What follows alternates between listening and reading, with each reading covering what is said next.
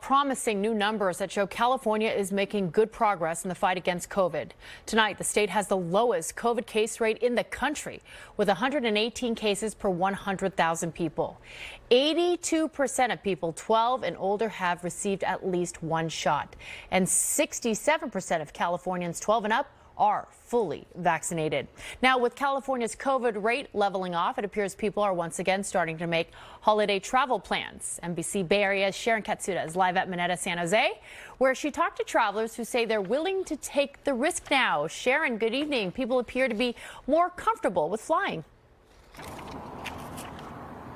Good evening, Janelle. That's right. And the airport PIO tells me Labor Day was a good sign that people are willing to travel. Travel was up 41% compared to last year, and they are expecting a busy holiday season.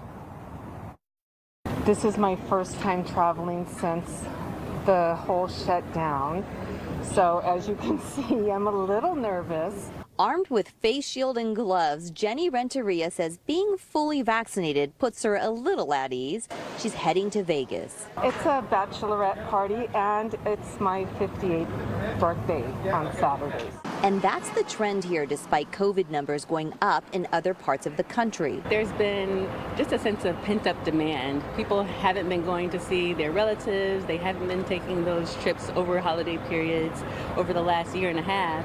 And so we think that some of that is causing people to be more excited about coming back to the airport. To promote COVID safety, SJC has installed UV lights on the escalator handrails to help kill germs, and masks are required while traveling to your destination, which is Arizona for Jeanette Reuter.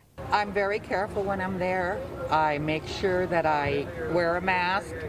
I eat outdoors just to be on the safe side because they are a little bit more in the red than we are. While California's latest positivity rate is 3.4%, places like Arizona recently reporting 9.7% or higher. The Avila sisters are heading to Mexico for just a few days. 2020, 21, we are in home, and now we are come back to Mexico.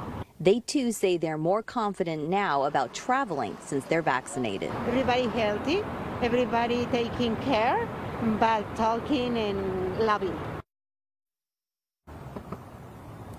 And airport officials say if you are booking a new flight, make sure you check for new travel restrictions. Reporting live, I'm Sharon Katsuda, NBC Bay Area News.